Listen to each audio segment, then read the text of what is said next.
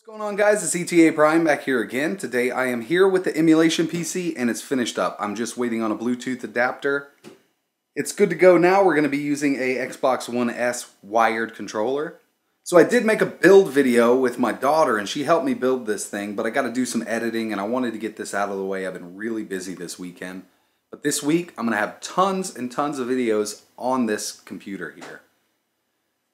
So I gotta say, it's actually a really nice case.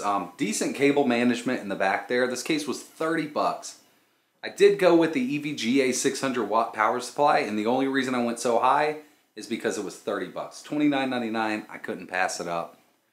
We still have the i3 4170 CPU, clocked at 3.7 gigahertz, an XFX 270X video card with 2 gigabytes of RAM, 500 gigabyte hard drive here. I have an SSD I'm going to be throwing in it, but for now I wanted to get this thing out and show you guys the Wii U emulator running on this unit. The CPU is plenty powerful enough for pretty much any emulator we want to throw at it, and this GPU does a really good job with everything that I've tested so far. So there are a few little things I still want to do to this, but for now it's fully functional, everything works, and it works really well. So the case I got did come with 2 fans. They do light up blue. I'm not a big fan of flashy cases. This is a little much for me, but it actually looks really good. It's a cheaper case.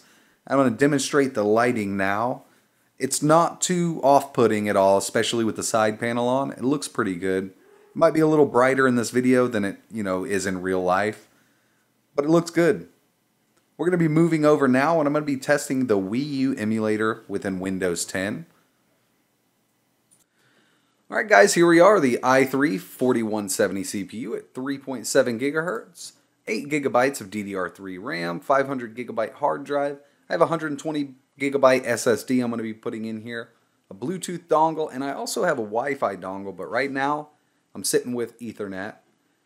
Over here under GPU-Z, you can see we have the R9 200 series, 2 gigabytes of RAM.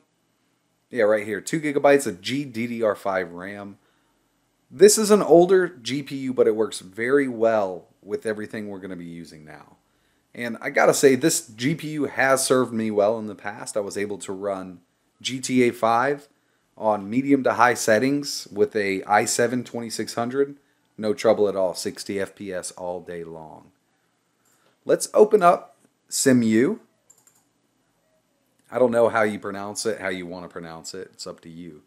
But this is the Wii U emulator. Now I have a Xbox One S controller connected with a USB cable to the PC right now. And I know everybody wants to see all these other emulators running. When I get time this week, I will make tons of videos. So starting tomorrow in the afternoon, I'll put out some PlayStation 2 videos, more GameCube at higher resolutions, some Wii, and tons of videos are coming on this thing because this is really awesome. So I haven't set up CEMU within Big Box yet, and it is possible, totally possible to do this. But for now, I've been experimenting with this emulator. This is CEMU 1.6.1, and it works really well. First thing I need to do is make sure my input settings are correct. I'm going to be using the wired Xbox One for Windows controller, Wii U gamepad. So I'll go ahead and load up New Super Smash Bros. U and see how this plays.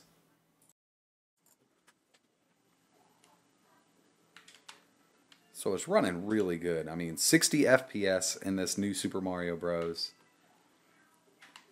And you see every once in a while you'll see it slow down. It doesn't really slow down, it just kind of like pauses.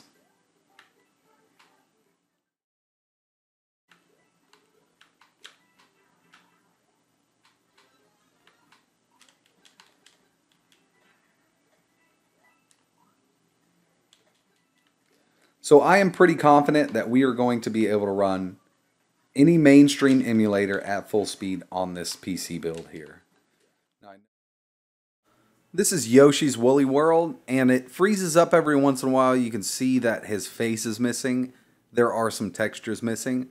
Now I tried to make this video a lot longer, but I uploaded it and automatically got flagged by Nintendo, so I got to cut this short. And I just want to say thanks to everybody who donated to get this build finished up. Really, really appreciate it, guys. I'm going to be going through on how to set up Launchbox. I'll do a lot of RetroArch. So tomorrow I'll actually do PlayStation 2, Dreamcast, Wii, and GameCube games at higher resolutions. Just want to show you that this does run pretty much any emulator we can throw at it.